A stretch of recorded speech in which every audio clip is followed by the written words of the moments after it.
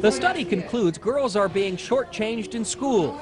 Subtle biases, researchers say, that cause girls to fail to realize their potential. Instructors tend to interrupt girls more. They finish their statements for them more. They ask lower level kinds of questions that can be answered very simply.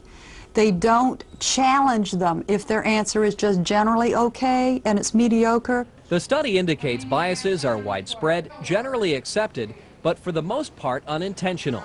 Researchers believe unfair treatment permeates the classroom environment. Besides claims teachers fail to pay enough attention to girls, the study reports that there are inequalities in male-female relations in school, and even in the way they believe textbooks stereotype women. I have taken coordinate classes at Macaulay, and I did find when I went over there I was a little more hesitant to ask questions in class because the boys did intimidate me a little bit. Here I don't have that problem at all. The study specifically addresses the peer pressure problem. They believe it affects middle school age girls in 6th, 7th, and 8th grade most.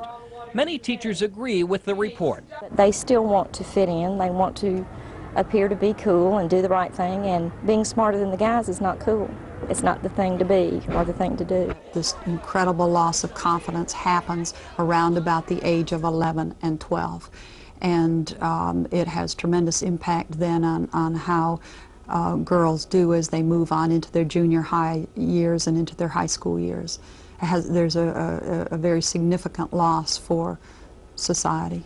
Despite conclusions in the study, most girls do better than boys on tests, and more go on to college. Chris Allen, News Center 12.